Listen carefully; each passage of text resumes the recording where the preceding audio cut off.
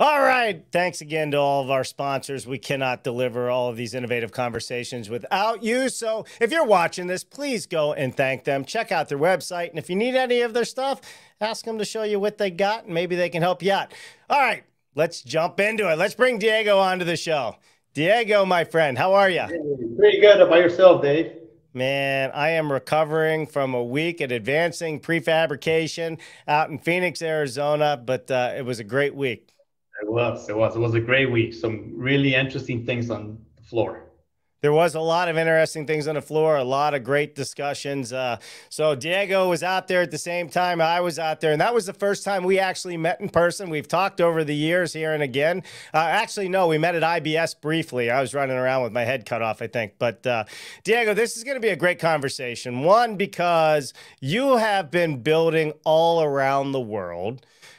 Two, you're using light gauge steel and fiber cement. You're an expert in it, to include building in the middle of nowhere, right? The Amazon, maybe. I don't know where that picture was. We're going to show you some of those things as well. But three, on the data and technology side, you have figured out how to really bring the technology to transform how you are building. And I'm excited to jump into all of this. And I know a lot of people out there are watching and want to learn about this. And I'm not sure if you're going to give us the tricks of your trade, but we're going to pick at your brain, see if we can get it. There you go. There's no tricks. I always say the more I teach you, the more you need me. That's it. I love it. I love it. All right, Diego. So before we jump into it, we want to know everything about you from the moment you were born to this very moment in time. Do not leave out any of the good stuff from the hospital, or we will call a family member, and it might get embarrassing for you. So with that said, you only have about 2 minutes to do it. Why don't you tell us who Diego is, and then we'll hop into the conversation. Oh, thank you, Dave. No, first, thanks for the opportunity. It's great to be on your show, always following and seeing everything you do. So who's Diego? Diego was born in Ecuador, South America. When I was 16, I had the opportunity with my family, my parents, to migrate to the US, great country. Within that process, I went to school, learned the language, became an architect, went to a very interesting university, SciArc, where nowadays most of the teachers that I have are actually changing the history of architecture, which is pretty interesting to be influenced by a lot of these people. Within that process, after I graduate, worked for a couple of architecture firms here and there. And right in that point, I got offered by a Latin American big corporation, Swiss-owned corporation.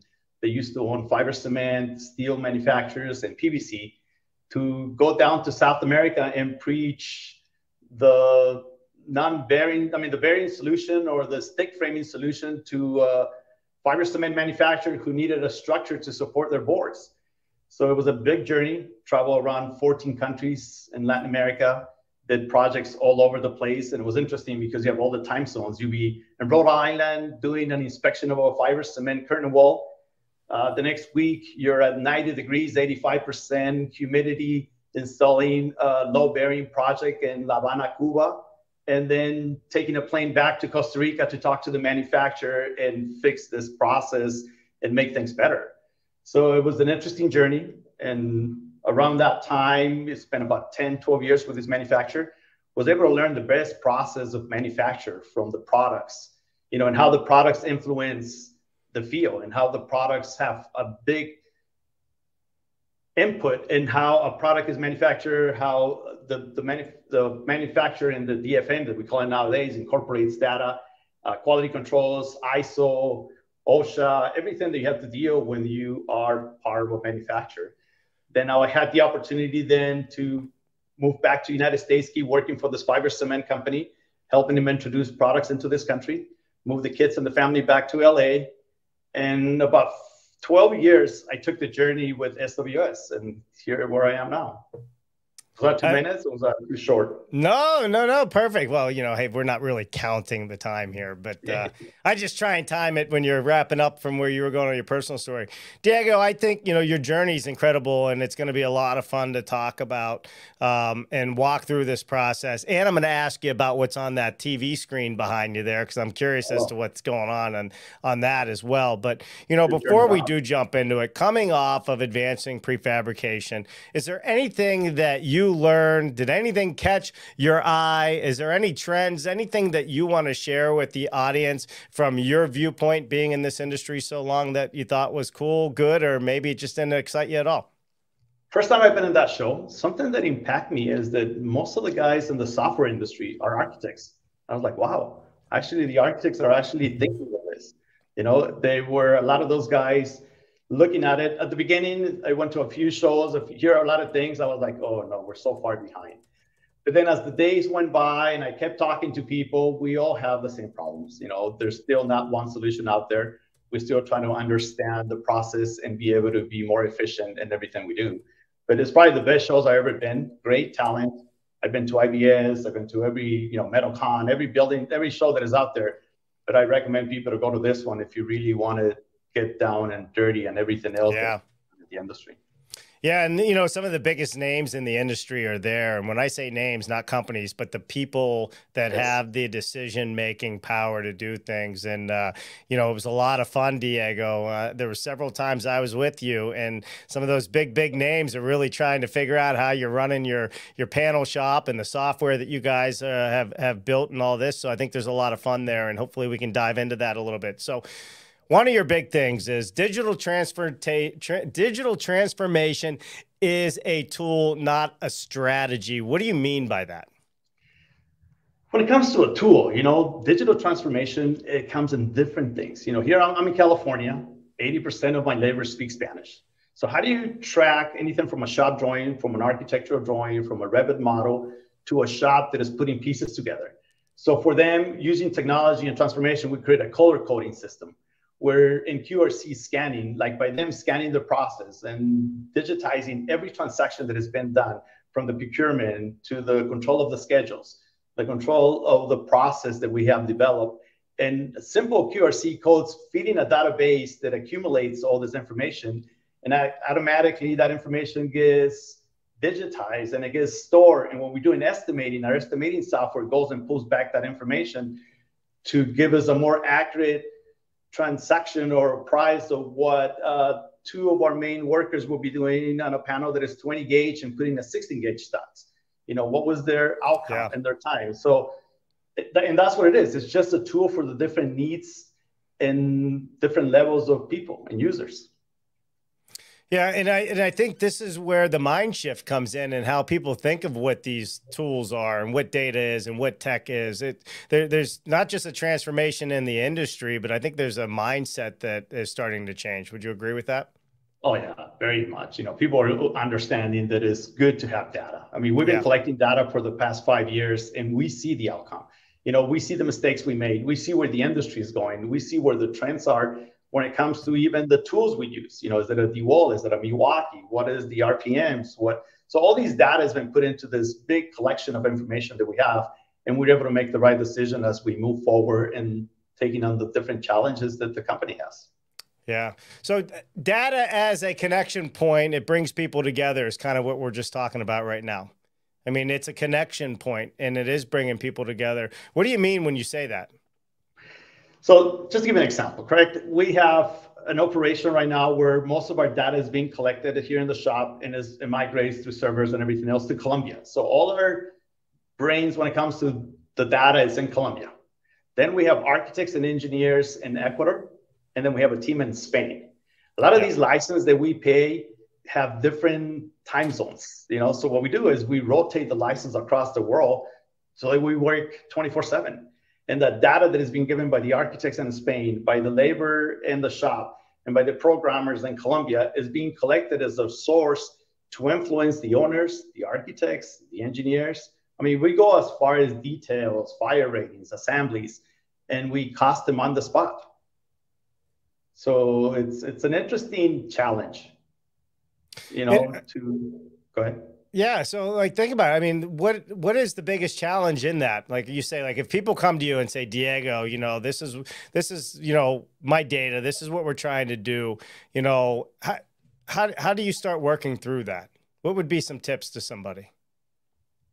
Define your process. To me, secret is in the drawings. So when I see more architects involved, I'm happy. I'm like, this is where it starts. It all starts in the drawings. The secret is in the drawings.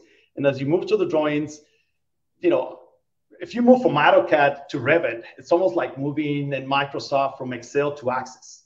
Now you get a three-dimensional view of the data. And if you're able to collect, create the families, organize your construction process, and have your architects think with the, with an end in mind, that is a data, that is a purchase, that is a product, then everything just goes smooth. And then, we got, like I told you, we have the workers that's scanning some of the information, and then we show them the model, and we see how their influence in the shop, which is scanning a color code panel, influences the outcome. And we show them, the money, the parts. They go home and they show their kids, hey, look, I'm part of this. I'm actually part of the team. And that's what we do here in the shop. I mean, I told you in the past when we were talking, yep. If you want to work with us, you come in, you get a job. But for you to move up the ladder, you need to bring me somebody better than you to replace you. And that's how we built our teams. We have a very strong team. Sometimes I think we're like the Wizard of Oz. You pull the curtain, and then you have Diego and a bunch of guys behind him, but we have the data. So I think that's our biggest weapon. Well, and I love that, right? And you give people a way to climb the ladder. All right, well, you can climb, but you need to train somebody to do what you do. That's a direct reflection of you once you go up the ladder. You made a comment there, color-coded plans, right? Yes. You were saying color-coded. You also have a very bilingual, and maybe not bilingual workforce that you're always dealing with. And I would imagine when you're working around the world and so many people are speaking different languages, doing digital plans and how they go together and the language that goes with them could be very difficult as well. Is that something that you guys have tackled? Yeah. So, when we start in light gauge, you start with the colors of the gauge. Every gauge has a color. So that's already a given pattern or colors that you use. And then we have the blue walls, they're the non-bearing walls. The green walls require certain kind of shear walls. So as the process goes through and the workers look at the panels by the stamp and colors and the screens that we have, they move to the right location without, we don't have supervisors. Everybody can pull the plug here. I mean, we all do. I mean, if I have to sweep the floor, I'm over there. I mean, there's no hierarchies. It's very linear operation where everybody has the power because the input is on all of us. Yeah, it definitely is. And so let's talk about this output before we get into some more information here on SWS. But why don't we talk about what is SWS Panel and what are you guys doing? Like, what is your day-to-day? Who's your customer? And then I want to get into a little bit about, why are you guys the best in the industry when it comes to this stuff? Like you have not only traveled the world, and I know you brought best practices together, but you guys have come up with some of your own solutions to increase your productivity immensely. Yes? Yes. Yes. So SWS, Superior Wall Systems, what the SWS stand from. It's a drywall company in California, getting close to 50 years of existence. So we know what we have to do in drywall. We're very reliable. We are probably, I don't know if we're the top 10 drywall companies in California and the union world. So about 12 years ago, they decided to go into modular construction, and they opened a panel shop in the city of Southgate near downtown LA. And we start concentrating on type 1 construction. That was kind of the main way to go from being a drywall company to what's existing in the market at the scale that you have to have the 600 guys or 400 guys working. And it was type 1, assisted living, hospitals, some hospitality, but everything related to the type 1 definition, 2-hour assemblies and all that kind of stuff. And as we went through that process, we bought some roll formers. We were stick framing at the beginning and just thinking about the accuracy. When you come with that drywall mentality, sometimes drywallers think from the bottom up. When you think low bearing, you go from the roof down. Right. So we merged the knowledge that we had in both companies and we attacked the market, and we were very successful. I think to the day we're reaching 2.5 million square feet of building construction, not panels, building construction, and getting close to 60,000 panels. And here in California, every panel weighs anywhere from 1,000 to 5,000 pounds each. It's not just 24 inches on center with some X bracing. We have seismic. It's a big challenge in this state. So that has created this history. Well, I mean, there's something else about you, right? You spend a lot of time working through the seismic, engineering with the shake table out in California, right? You do a lot of testing with the universities from what I understand. So we've been lucky enough to be invited by the University of California about 2016. I think there's a video we can probably show people where we challenge a panel system to go 6-story high and replicate 150% the Northridge earthquake. And then at one point, we burned the second level and the top, one of the top floors to simulate the soft story problem that San Francisco has. What would happen to a light gauge building when you eliminate the shear? And we put it back to another test. So that has, you know, the government was involved, some of the big manufacturers, just to throw names out there. We were the ones who manufactured the panels. DPR was the one who actually installed the panels. Semco Supply, you got Simpson, you got all the big players trying to make sense of light gauge, because light gauge gets penalized in the engineering level and everything else a lot more than wood. I mean, it's really interesting what having money, being able to do lobby with engineers and building codes is all about, you know. That's another conversation. But the industry is getting together, we standardize it, and we put a test. So this table was going in two directions. So this is like grabbing a building, pushing it back and forward in a second, 6 feet. So it's like you jumping 6 feet ahead and jumping back in 1 second. That's pretty much what happened to that building. And then we got great results, great details, great information to move forward here in California, especially with all these earthquakes. They just had an earthquake in Ecuador this weekend. And it's crazy. Well, you know, it is crazy, and the testing is so needed. And we actually have a video. Why don't we play that video so people can see what you're talking about? Does that work for you? Yeah. And as we move forward, we're actually going to be doing the 10th story a year from now. So this is, you know, the installation had to be attached to the bottom of the table. Then we went ahead, brought the panels, you know, and this level, our level of tolerance is 16. We put metal plates to simulate live load. So those are about 2,000 pounds, 2,500 each. So that's 150 the Northridge earthquake. It was pretty interesting. See, at this point, we're in the next step where we're burning and creating a soft story option on the. We had to use different type of things because it was a non-combustible building. So, and then this is the building after the fire.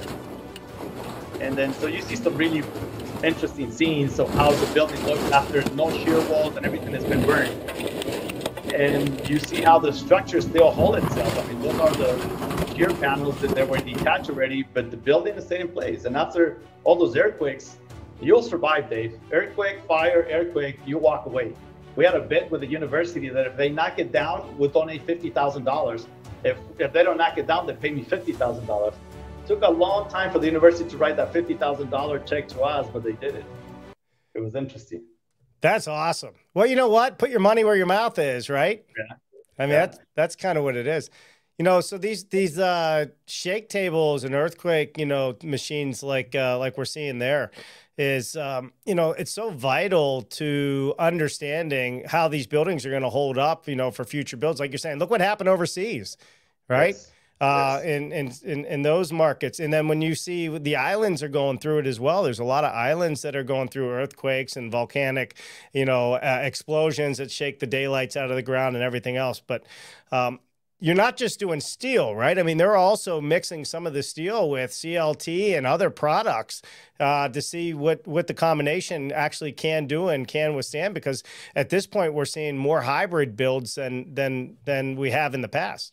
Yeah, there is no correct system, you know, and this is allowing us to think like, you know, we're picking in the West Coast, in the West Coast, some of the East Coast concepts of I call them the gravity walls, where the concrete core comes up on the staircases.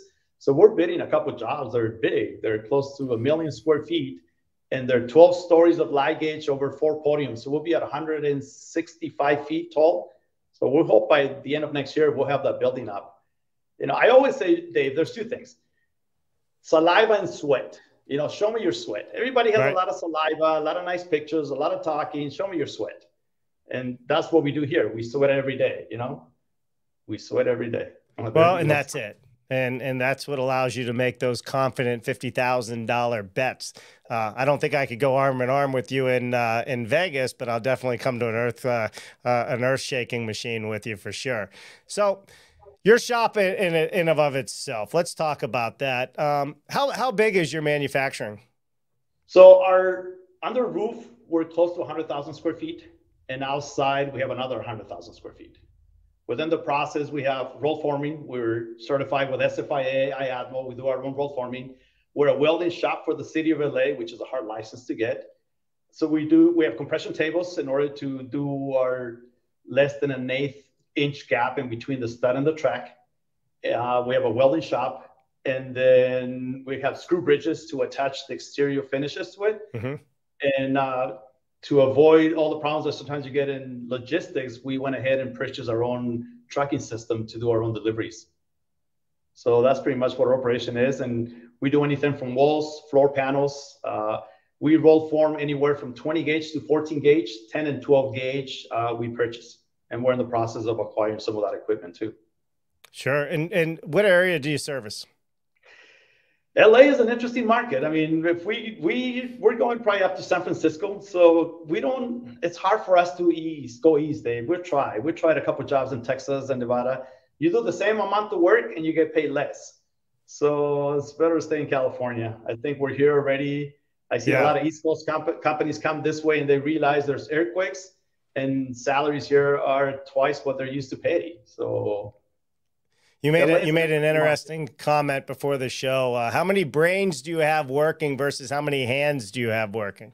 And that's the secret. The brains. We use one brain for up to 6 hands. So one guy drawing or thinking for 3 guys in the shop, and that's the ratio. I mean, there's 1 to 4 would be ideal. 1 to 6 is the ratio we're running right now. Yeah, and you said digital waste equals physical waste, but pre-planning, thinking things through in advance means less labor in the field. That is correct. Less labor in the field. You know, and that's why we do. That's why we never went wood framing. You know, that's why we made the decision to go with steel, because you control the inventory, you control the waste. Yeah. It's a different market, but that's where the challenges are. And that's where we go back to, like, when we talk about the way we see our industry. We're trying to be a company that is and I learned this from that company that I used to work in. I mean, this is not my theory. This is something I learned working for that Swiss company in Latin America. This is back in the late 90s, early 2000s, where their concept was to be friendly with the environment, generate profit, and be social responsible with your employees. And that's what we do here. And having that triple bottom car and thinking that way, that you have to think of your people, you have to think of the environment, and also think of making profit, and juggle those balls to a level where sometimes we had to walk away from projects and people because that's not what they believe in, has affected our bottom line, but they're the right decisions. Sometimes you learn a lot more from your no's than your yes.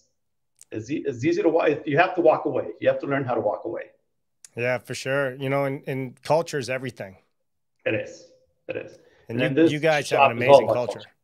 We do, you know, and sometimes sometimes it gets, I guess every day, but we have a culture where everybody has a full line. We pay the education for our workers. You know, we have engineers and architects in Latin America that we have send them to Europe to learn how to do BIM, because that's probably where the best schools of BIM are. So they're in Spain and they still work for us. Same thing here in the shop. Everybody goes up.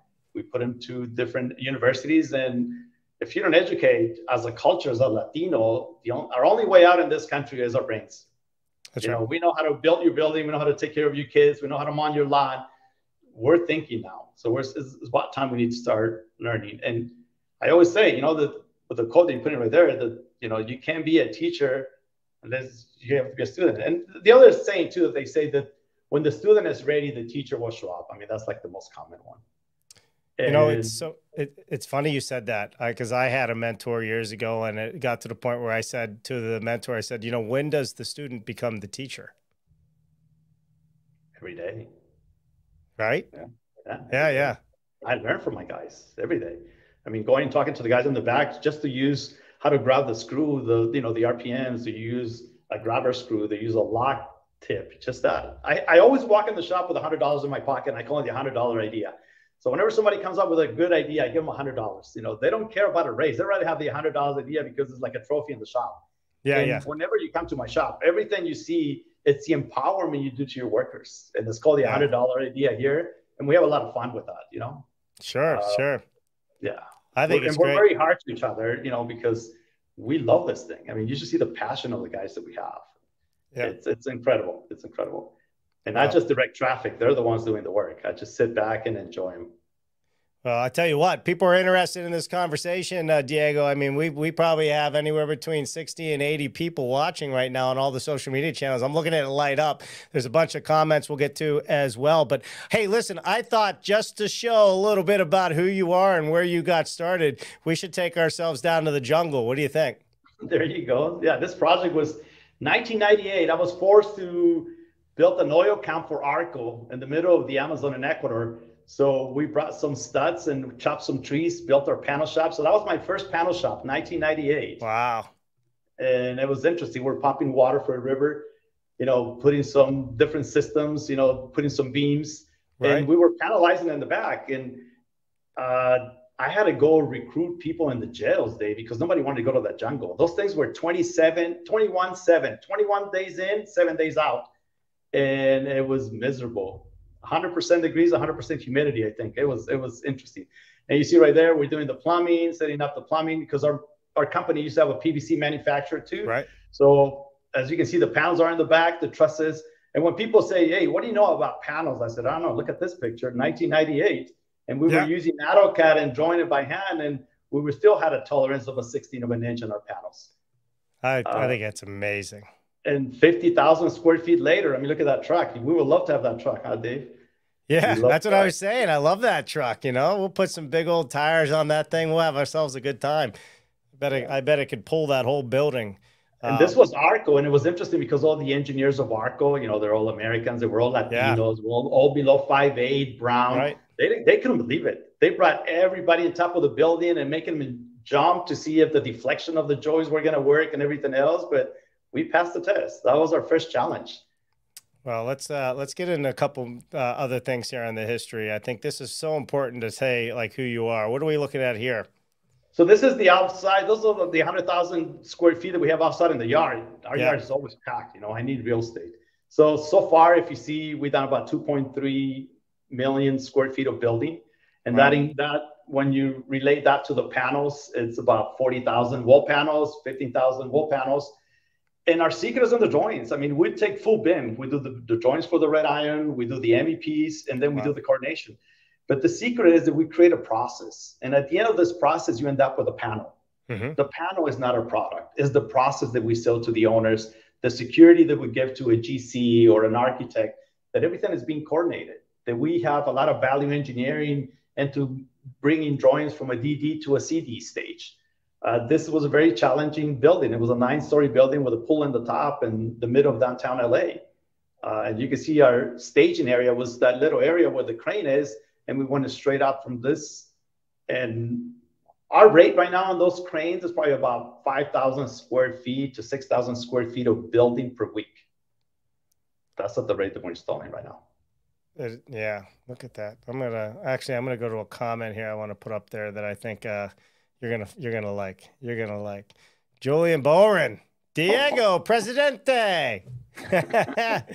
Good to see you. That's a character. Yeah, he's fully bilingual. He fooled me one time. I was talking in Spanish, and then he started giving me, Julian is something else. He's trying to make a change in the industry, and we're still trying to find a way to bring his products to California and do a little more into the modular buildings, into the where everybody's going, modular. We're migrating. I think we're going to go from panels to modular, and that's kind of our next step. But I'm learning from the inside out. We don't go buy and spend millions of dollars in equipment. We spend time in people. Our resources is the people. And then we bring basics and technology together, and we have the outcome that we have done so far. So I think we're on the right path. It's not about the $1 million equipment. It's about your people. It's people. People. He said presente, not presidente. Got it. He probably wants to be a presidente too. He will be a presidente. He said presente, not presidente. All right. Hey, listen, it's live, Julian. What do you expect? Good to see you, though, man. Hopefully I get to see you in another week or so. If you're going to be out at World of Modular, it'd be great to catch up. But here's what I'm hearing, and I hope everybody else out there is hearing this as well, and that is invest in the brains, invest into your people. And I've spent time with you, Diego, and it was funny, the conversations one has at restaurants or even on the show floor. But, we were talking about, you can tell a lot by somebody's bathroom on how they treat the people. Yeah. And that's true. And I think we always have to remember that. And you can tell that in a manufacturing facility as well. So if you own a manufacturing facility and you have your own nice bathroom that you go to, but everybody else is using the one with the doors falling off, I would rethink that. Yeah. And are you using that bathroom? Yeah. I use the workers' bathroom. I would never use my own bathroom. No way. Right. Right. No different than, yeah. That's it. That's it. All right. Let's keep going on a couple more of these here. I just want to fly through some of the stuff you have. So this is some of the critical path that I was telling you, correct? So the critical path goes from the foundations to the red iron, to the MEP, to the bin coordination, and then the panelization of everything. So we create this path where we concentrate on the process and not the panel. And that's the value that you bring to owners. Right. We have different steps that we do within our process. You know, we built the parametric models. We're fully into that technology. You know, we do the fully coordination with all the trades. I got trades that they don't, some projects, they don't even know how to draw. So we'll draw for the MEP. We'll do the layouts. You know, we'll do the due diligence on our floor panels and our drawings. Then we go to the fabrication, and then finally we go to the field and do the execution. And it's from day one. Because a lot of companies, and something that we're learning is, if you don't install your products and you're relying on third party, and we've been there, it's not where you need to go. If you're manufacturing, you should be installing, or at least be present during the installation. Because it's hard when everybody starts pointing fingers and they want to blame you that the panel was crooked, and it's that they probably run it over with a forklift. So you have to have presence from the architect, the engineer, the manufacturer in the installation process, and walk away and leave your babies behind. Right. Well, that's it. You become a partner to whomever you're working with, and you're thinking of the entire project, not just your own piece of the pie. And I think that's what makes for a successful project all the way around. And I know we'll get into it, but your customers are repeat customers all the time. And I think people need to understand that as well. All right, let's keep going here. So you see, this is a simple thing you see in that picture where everybody's got layout. The red iron has a layout. The blue lines for the MEP, for the plumbing, even though it's not our scope, they get put and located in the right location. If you move to the next one, and that's what happens on the form. Oh, here we are. Every panel has a final location. And you can see the layout gets done again right after the form, concrete. And when our panels come in, you get that level of technology, of accuracy, an eighth of an inch. You see that 2 hour wall, the door, it's an assisted living, so it's 2 hours to a 1 hour wall. So you can see how the wall got shipped 5/8 for the 2 layers. So we get to that detail even on the layout. So when our panels come in, you're already taking into account the 2 layers on one side of the corridor, and then 1 hour in the inside, and the door is a non-bearing wall. So that's a typical assisted living project detail. Hold downs, operate, they're right where it needs to be. The secrets and the drawings. I mean, this is just printing. Here, in our industry. Okay. Well, I wanted to say something about this. You met a person that I respect immensely, Amir from Windover Construction, while we were out there. Stuart, the CEO, and you should talk to them. I think they're the ones that have used the robot that does all the line layouts. Yeah. And you could just throw it on the slab. It would lay all that out, put all the details on. Super cool. That's what it reminded me of. Two great minds together. You guys could solve all the world's problems. Probably you had Jolien into that, and my God, I guess we'd be building on Mars already. Yeah, and him as the president, even better. Yeah. See here, something very traditional. Red iron always goes first because red iron and MEP always got the best drawings in the industry, correct? Because they have to manufacture. We tell them to step to the side. And we just ask them, what is your tolerance? So you see those arrows right there? They will tell me, hey, I need a half an inch tolerance between your panels. So we go up 3 stories, and then they drop their brace frames, and we drop our panels. But they love the coordinations we do with them, because at this point, they bring 1 day the crane, and they get everything installed in 1 day. And they don't have to use cables or nothing to hold that panel. And it's plumb and is inside the wall within the fire rating. And we're happy, they're happy. That's great.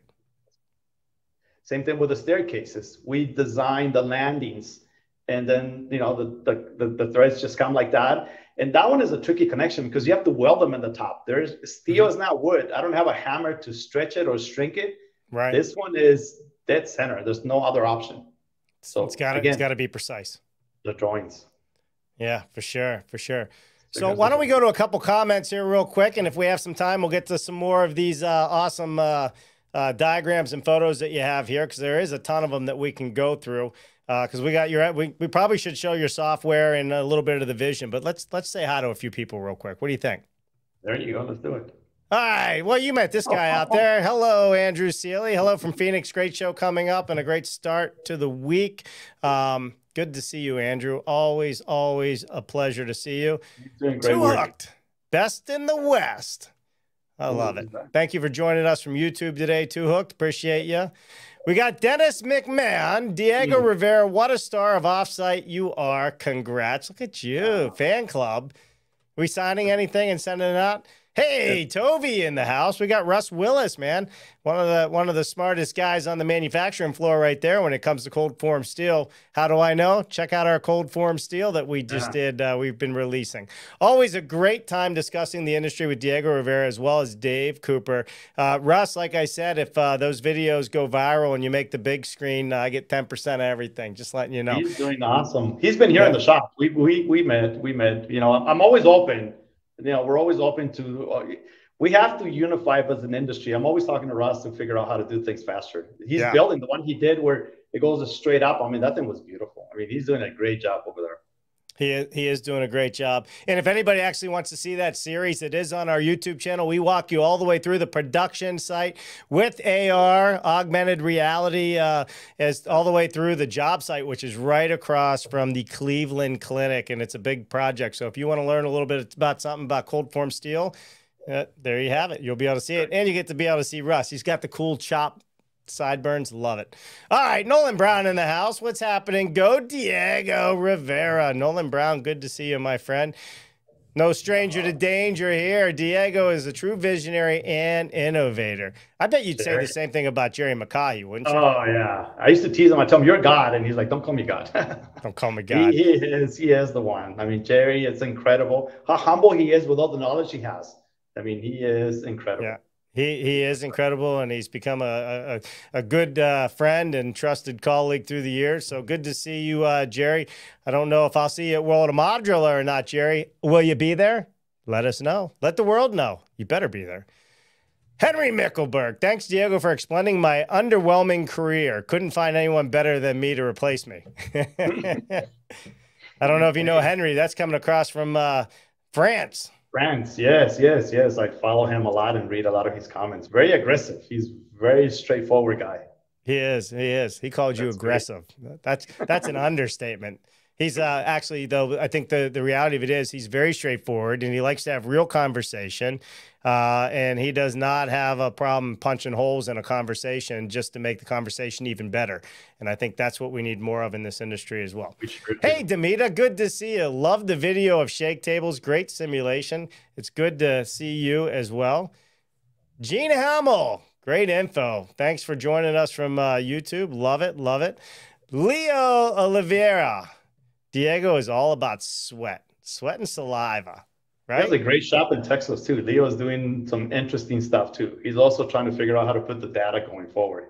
Great shop, too. So when you say a shop, he has a panelization shop? Yeah, in Texas. And we talk about data. He's like, hey, let me use your software. So we're in the process of trying to figure out how we can go from something that we create to solve our problems. And now I'm starting to see when I talk to everybody, they're like, hey, we need this. And I'm like, okay, well, let's figure out. So I have to go from a product designer to be a service provider. And I don't know if I want to be a babysitter yet, but I'm looking into migrating some of the software, at least to some of the people who found their industry to help them out build a better panel.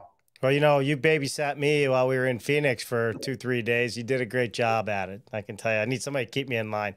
Here we go. Dennis McMahon, Diego Rivera, with all the data you've collected, would be great to understand how your offsite solutions impact on timelines and budgets compared to the on-site option.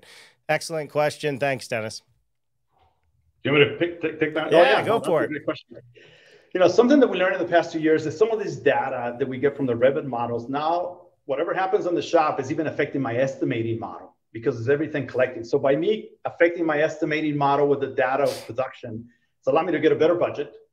I have less waste and I'm walking away from contingencies. And, you know, a lot of the GCs, and we love contingencies as a way to keep secure. We have zero contingencies in our shop. We use value. We use, you know, predictions of the price of the steel and things like that, but no more contingencies.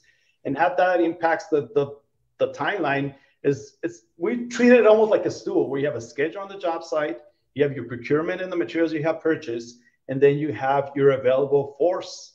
And based on that, we wrote an algorithm that determines the sequence of the panels based on those three variables: schedule, materials, and labor. And that has improved our just-in-time process, because you buy roll formers and they go 1,000 linear feet, 2,000 linear feet an hour, but then your workers are going at 40, 50. So we reduce the speed of the roll formers, get more accuracy, but we do a just-in-time panel to avoid the inventory problem that we have by storing in tons of panels. They just get manufactured as is needed, hopefully within 1 or 2 weeks of this installation date. Yeah, perfect. Appreciate the question. We're going to get into some other things. I want to show this a little bit of the inside of the software, and then we'll get to a couple more comments, and I think we have another question or so out there, and then we're going to wrap it up. So, excuse me, why don't we hop into that? What do you think, Diego? What are we looking at here? So, I can tell you we go everything. Since we have a IADMO and SFIS certification, we need traceability. So this is kind of our inventory over software where you put the gauge, the materials, goes back to the database, telling me what coils I have available, what project has been used. And this is the part that we walk away from Excel sheets and everything else and went digital by collecting the data. And this also updates the prices of what that steel was purchased. So it allows me to do my budget with the other question. If I buy steel at 80 cents, and then I'm buying it at $1, then tomorrow is at 150. I can do a mix of the material I already purchased, the material I'm going to replace, the material I have existing, and be able to make decisions on jobs. Do we want to get our money back on that material? Do we want to sell it at the current price? Is it the replacement? So this is what this section of the software is the full control of procurement. This is kind of the software where I get to see the different stages. See right there, we have different stages on those columns, like architecture ready, MWF ready. And I get to see the sequence of those panels. We have 248 panels, I think it says to be 250. And then right now, as you can see in that one, 142 have sheeted, 147 being QC, 55 have been delivered. And this tracks everything. And those curves allows our production managers to get an input of what's coming behind them and how to program the next week. We also went to the point where every single panel has been traced by every station. So this one, you see the job is job 214, second wall, panel 1. And then those lines tell you what it is. And there's a color code. A red panel for us is an exterior panel. So we installed the dense glass. And then we run the tickets. I don't know if you have another. Let me see if the other screen has more information. Yeah, so this is what I call a heat map.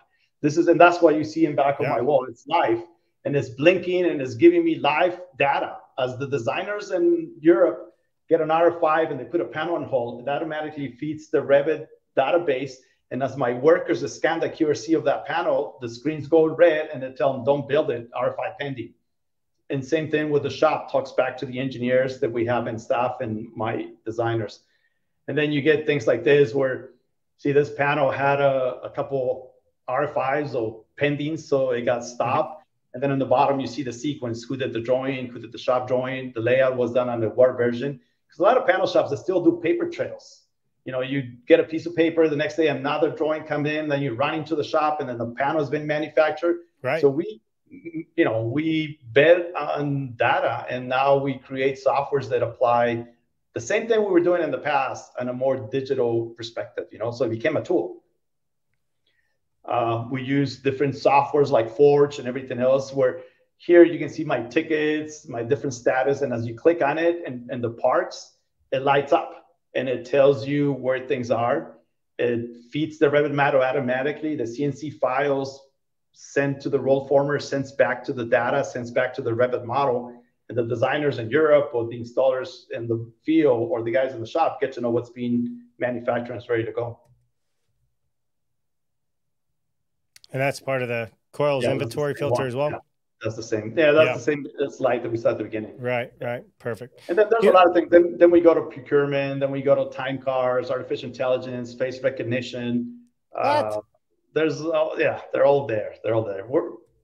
But I think this is the one that pays the bills. The other ones are still in the process. But this one is the one that controls the money. So let's put this up here real quick because I want people to see the inside of your shop. I mean, you actually have digital technology in the shop and all the color coding as well. I can see it from here. That's an interesting thing. I mean, you see that tool right there that Ismael built it? That's the $100 idea right there. And then this is a guy who's probably in his late 40s. And he's a great framer. I mean, you give him anything and he builds it. And you can see how his transition has been going from the paper knowledge that he has, very organized in his paperwork, where we put a computer and a scanner, same thing in the shop. You know, every panel gets scanned on the screens. The latest version of the joint comes in. And this is how we record time. This is where we record data and we know how many guys are there. And then in the top, there's some cameras that are registering their movements and how many guys are actually there. And this is kind of the concept that I was telling you that I learned, that you have to take care of your people. You have to generate profit and be aware of the planet. And that's why we went with steel, you know, and when it comes to the planet and the environmental value that we bring to the company, we have a lot of control in our trash, our waste. Yeah. And that's why we chose to roll form. So let me understand this right. Just seeing that for the first time, this is really an end-to-end system that you've created. I mean, all the way from the procurement of the materials and knowing what you have through the production process and out the door to the job site. Yeah. I mean, when the needs are there, you know, the needs are there and there's nothing out there. Is that why everybody's chasing you down and pounding on your door, Diego? Because that's what I saw when I was out at Advancing Prefab. Like, you know, it was quite interesting to watch how many people were very interested in what you and your team, I should say, have developed. Yeah, and it's more my team more than I am. You know, I'm just I think that if you're gonna direct an orchestra, you should know at least how each instrument plays. You know, so I direct the orchestra, and all my instrument players, they know, you know, they're really savvy. And everybody has put a screw. Even the guy designing the software, he needs to come to the shop and put screws and learn the process. I don't just hire, you know, people that they tell me, oh, I'm a software developer and doesn't even know what construction is. Yeah. And that's where I see that architects are making a big role in this thing. And I'm really happy and excited about that. Well, you know, Dennis says that he's in love with the software. So thank you, Dennis. I'm glad. I don't know if that's something that Diego can send you a pillow that says, I love, what would the pillow say? SWS Panel, send him a heart pillow. Thanks, Dennis. We appreciate you. More sweat, no saliva. Josh Sports Cal says Diego is the best. Good to see you. We also have Pablo. How do you say Elias? Congratulations, Diego. Pablo is my mentor. Pablo, ¿cómo estás? I am who I am because of Pablo. He was my first teacher. He's who I am. I started this whole thing because of him. Yeah. Here's the Pablo, a little cheer. Yeah. Well, I love it. Thank you for commenting with us, Pablos, and joining our show today. All right, 2 last questions. Let's get through them here. We're well over time, but this has been a great conversation. First question is going to be from Demita, and then we're going to end with Julian Bowen. Demita says, any known on comparison of waste reduction of modular versus panel builds? I can tell you that the trash bins that I have in my shop, they're 36 inches by 36 inches by 24 inches. You know, when you have the drawings done right and you're roll forming, your waste is minimum. And the 55,000 panels that we manufacture, I think I have less than 200 panels that we made a mistake that we had to rebuild them. And then those panels got taken apart. And you know, and I have some of those sitting outside. So whenever new people come in, I'll show them the panels. I keep them as trophies because it's the process. The secret is the process and the drawings. Wow. You know, I'm super excited. I hope all of these people that are out there listening and watching, and I see people inviting other people to this conversation, which means they're interested in hearing more and seeing more. I truly hope that they reach out to you and, you know, you can help teach other people because that's what you love to do. All right, last question, and then we're going to wrap it up here. Julian is back. He said, can you talk about seismic compliance? That's a big challenge, you know, and especially the way steel gets penalized in the building code against wood. But there's bigger challenges when it comes to connections, to standardizing different ways of transforming that diaphragm of the floor to the lateral forces of the walls. You know, you have Synsum, you have MyTech coming out with different systems. Some of the stuff that Julian is doing is pretty ingenious, where you get a red iron frame to do the full connection and how that connects to the foundations and the footings. We're not there yet. We're still using 1990s concepts, like in the steel framing world, the prescriptive method. And I think engineers and building codes and the association needs to step in. I mean, you have Dietrich and Senko trying to do something, but we need more. I mean, Wood has done a great job. We follow them. I mean, you have to learn from them. Yeah, for sure, for sure. And listen, if anybody wants to meet Diego, he will be coming to our private event in Las Vegas on the 28th.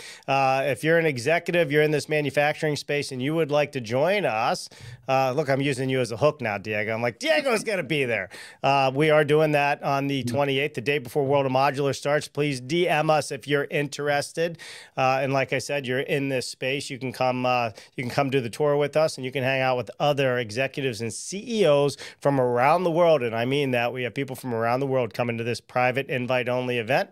Love to hear from you, because maybe we don't know about you and you deserve to be there with us. So reach out to us. All right, a couple more quick ones here. I know AG Meza, Diego is the best. I love it. I love it. I love it. And then Julian. Anna worked with us doing a tower in Ecuador. She worked for us doing a curtain wall with EFIS systems with Stowe in South America 2 years ago. She's a great architect. And we have not been to Central or South America on this show yet. We have a month-long tour coming up in Europe here in just a few weeks. July through August, we'll be there for 5 weeks. So if you're in Europe and you want to learn.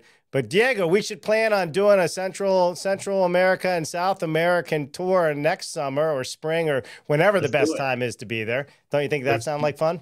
There's some great manufacturers over there. You see, the difference over there is that wood is only in Chile, maybe a little bit in Costa Rica, but everything is light gauge. Yeah. Because you're going light gauge against concrete, and there's some great manufacturers, there's some great process and places to learn. I mean, the fish tank USA, it's very small when you go to the ocean. The best education you give to your kids is a plane ticket. Yeah, I love that. And you've been all over the world and you see what they're doing in Europe. It's amazing. You just have to keep going. I mean, we built stuff in Nigeria, Australia, New Zealand. That's all those countries that we've done some light gauge projects, and is due to the openness of the concept. Well, let's go. I'm ready. We're out of here. All right, here's the last question. It's a yes or no answer. Actually, there's two. Jen put one more in there. Automated information delivery to flexible human workers more cost effective than robots. Yes or no? Yes. Quick answer. All right. Thanks, Julian. All right. Osama Alavi, one of my other favorite people who is in Europe, in Switzerland. We met while we were on our tour over there. You want to talk about smart individuals? This is one of them.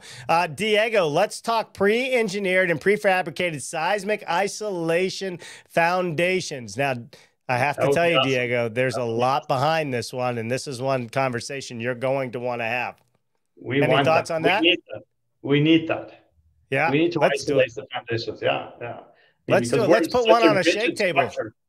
Yeah. We'll do it on a shake table. We got one, right? Somebody has one. We're doing a year from now. It's about 10 stories, and we're thinking of even introducing some modular concepts.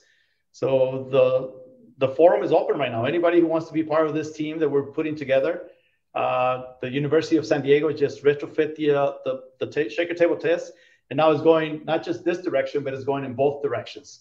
So we're in the process of putting that together. Look at good guys. All right, Build Tech welcomes you to Costa Rica.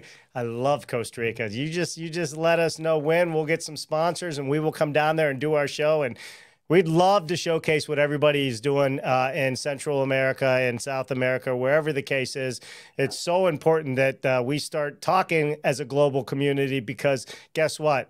We're doing business as a global community. People need to know you're there so we can do things great always. So it just keeps coming. Leanne Construction, it's always on the process. So that's my nephew right there. He's one of my engineers.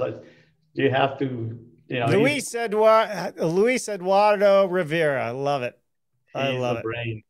So it's a lot of nepotism here. No, not nepotism. Well, listen, I appreciate it. I appreciate everybody. We're out of time. We're way over time. You definitely have what it takes. You lit up the show today. A lot of people out there on YouTube, LinkedIn, Facebook, Twitch, and Twitter. Hey, if you're not following us on YouTube, please hit that like and subscribe button. We are interviewing people like Diego from around the world all the time, trying to bring you the best and the brightest in our community so we can all build it better. So, Diego, thank you so much for taking the time to be on the show today. Oh, no, thank you, Dave. It was an honor. Thank you. Hopefully I didn't miss anything that you wanted to get out there. Did I miss anything? No, we did great. We're good? Good. Yeah. All right, listen, everybody else. We will be back this Wednesday, 1 p.m. Eastern, and again on Friday at 1 o'clock with my good friend Mark Bare Naked Willie, talking about building science. And then guess what? Heading to Las Vegas. So I'm putting it out there. If you're interested in joining us in Las Vegas for a private tour of Boxable, cocktail hour, and some drinks and dinner with some of the biggest executives that own manufacturing around the world, well, you're going to want to join us. Send us a private DM, and if it's a fit, we'll see if we can get you on the invite list. Diego, you stay right there. The rest of you, thank you so much for watching. We'll see you on Wednesday. Bye now. Adios. What an amazing show. Thank you to all of our sponsors for helping us to continue to bring all of these innovative conversations to all of you out there. Please visit them, see what they have to offer you, and as always, subscribe to the YouTube channel and ring that bell. It would mean the world to us. I'm Dave Cooper.